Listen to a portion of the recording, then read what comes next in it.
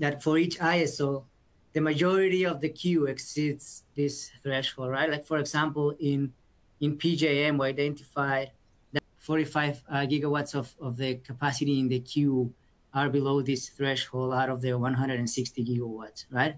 And same thing for my ISO, it's around let's say like 35 out of 130, and so on.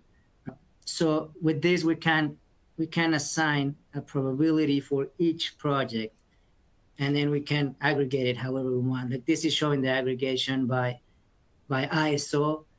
On average, we see that around 8% of the capacity in the queue for 2024 is going to actually clear the queue, and then we show it here by different probabilities of completion, right? By ISO.